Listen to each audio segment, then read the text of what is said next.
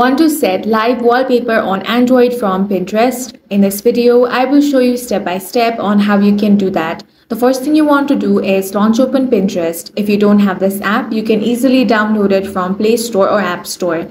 Now, you want to look for any live wallpaper that you want. For that, you want to tap on the search bar and search for live wallpaper, then search for that. Now go ahead and look for any wallpaper that you want. Once you have found it, go ahead and tap on it. Now you simply want to download this live wallpaper. You can also screen record this live wallpaper if the option of downloading is not available on Pinterest. Once it has been downloaded, go ahead and launch open your gallery.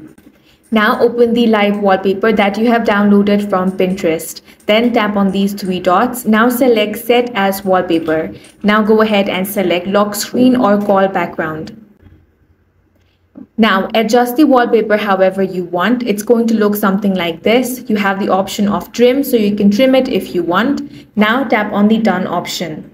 Once you do that, the live wallpaper will be successfully added on your Android, and that's all for this video. If you found it useful, make sure to hit the like button and subscribe for more videos like this.